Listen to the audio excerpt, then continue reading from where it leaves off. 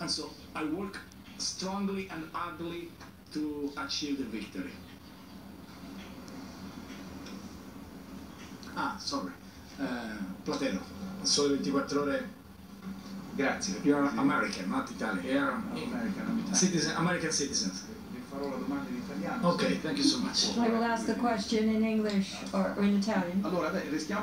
So let's talk about the referendum, because you hope to win, of course, but we've found many investors at Wall Street who are worried about the fact that you might lose the referendum. These are investors that have faith in Italy and that threaten, if there is a negative result in terms of the reforms, to just leave. So what can you tell these investors in order to reassure them if there's a negative outcome? Will you stay on? Will you continue with the reforms?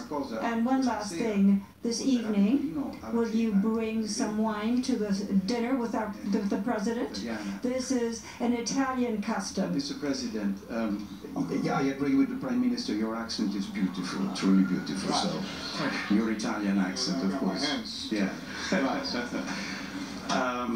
On growth, you seem to be in agreement that there is a need to sort of go ahead with the policy that you have pursued. On being, more flexible on the fiscal side. The problem is that Brussels is very rigid about it, and it's very rigid with the Italian efforts, therefore jeopardizing these efforts. What can you see to Brussels, especially after Brexit? They don't seem to be moving on that front. How important it is to move forward in that direction. And do you think that in case the referendum will not go well for the Prime Minister, he should stay on and continue in his reforms? Thank you. Will be seen as a great singer. Italian singer says, we will discover this by living. So I'm almost certain that the yes will win, so you will have no grounds to ask this question.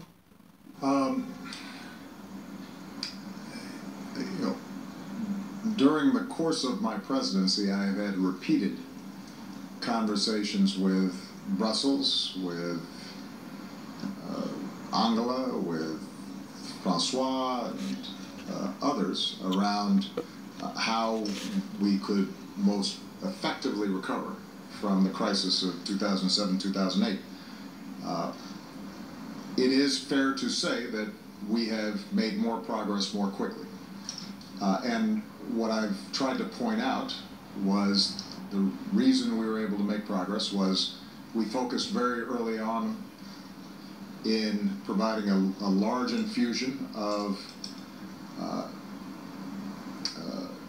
demand through our fiscal policies, rebuilding roads, bridges, investing in schools, teachers, clean energy, putting people back to work, tax cuts, put money into pockets of consumers, saving the auto industry. But then also, what was very important was quickly trying to fix the banks and infusing capital and making sure they were more stable, more transparent, and would attract confidence so that the financial system was working again. And look, I'm proud of our economic track record. We have grown faster and created more jobs. And this past year, seen incomes rise and poverty fall more quickly than a lot of our counterparts in Europe. Now, I recognize that Europe is a more complicated collection of states, and it's more difficult to move. And some are in the Eurozone, and some are not. And so I don't expect that everything we've done can immediately translate to Europe. And there's some parts of what Europe does that we could learn from, in terms of the social safety net, for example. But what I do know is that given the very slow growth that's taken place in Europe, or contraction, over what is almost a decade now, You have a generation of European youth who are not attaching themselves to the labor market fast enough. And if you don't reverse some of those trends, then it becomes a generational loss of income, of wealth, of economic dynamism. And now that countries like Italy and others have made real progress on their finances and their deficits, and there's more market confidence in their position, now would be a good time, I believe, to refocus attention on growth and making investments, because one of the reasons that we've been able to cut our deficits by 2/3 is not simply because we cut spending by 2/3, we disciplined spending, but we also grew fast enough that more revenue came in, and that's one of the best ways for you to arrive at a sound fiscal position.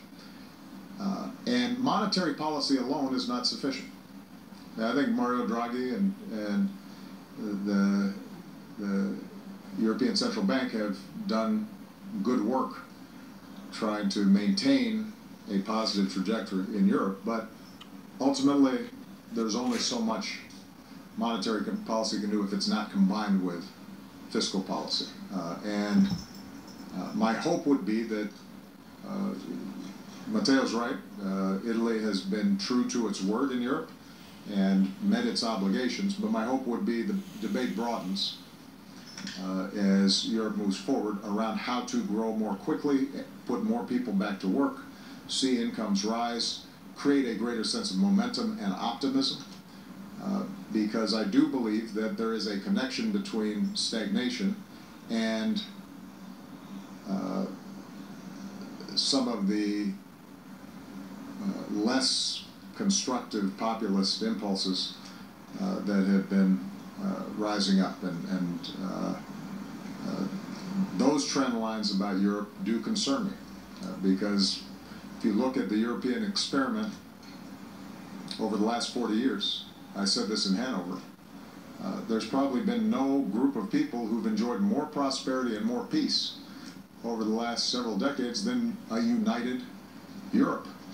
If it begins now splintering because their sense is the global capitals and elites are not attentive to the ordinary concerns of people, that would be a tragedy. And my hope is that that discussion, led by Matteo and others, will continue. And by the way, yes, I think if I won't weigh in on the referendum, but the reforms Matteo's initiating, certainly on the economic side, are the right ones. And in a global, internet-driven world, governments have to be able to move fast and quickly and transparently.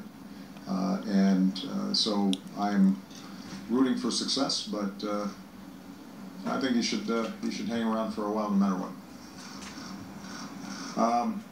Aisha Roscoe.